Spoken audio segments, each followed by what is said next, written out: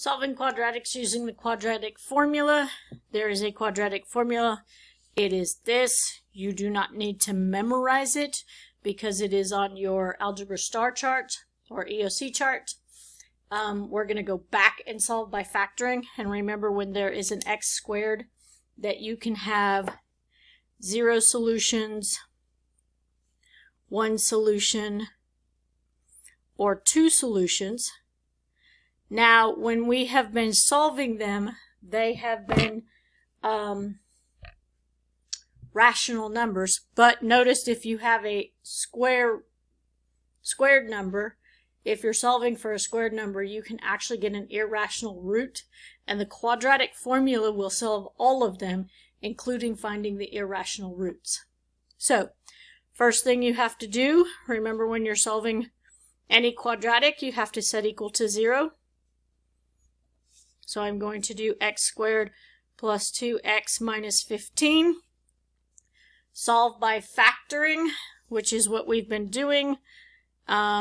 This is signs are different. This is a coefficient of 1.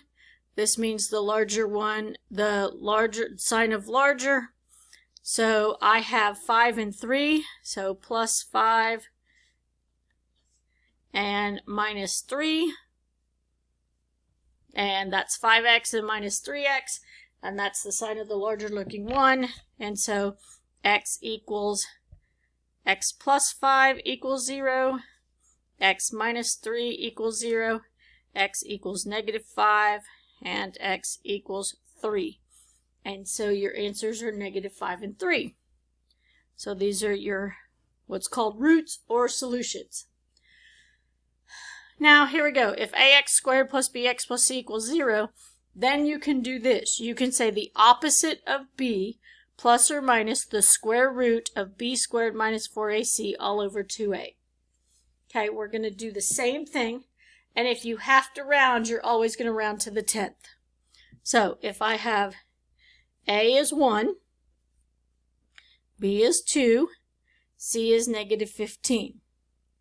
So it is the opposite of 1 plus or minus the square root of 2 squared minus 4 times 1 times negative 15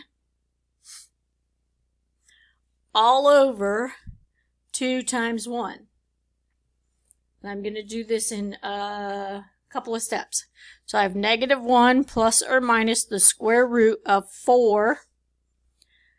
Negative 4 times 1 times negative 15 is, that's 61. So that's 60 all over 2. So that becomes, let's go over here, negative 1 plus or minus the square root of 64 over 2.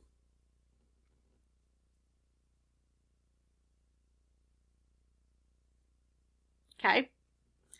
Now, this is where you split it for this plus or minus. That's negative 1 plus 8 over 2 and negative 1 minus 8 over 2.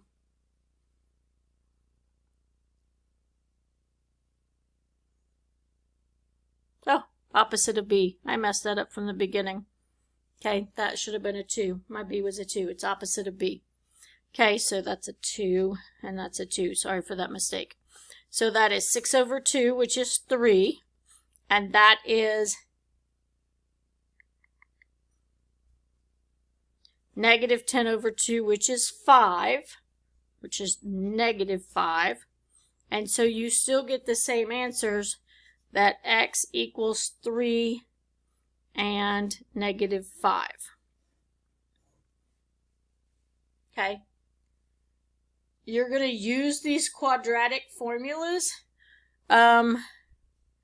if can't factor to find irrational roots. And the words roots and solutions are the same thing. That is page 1 of solving quadratics using the quadratic formula.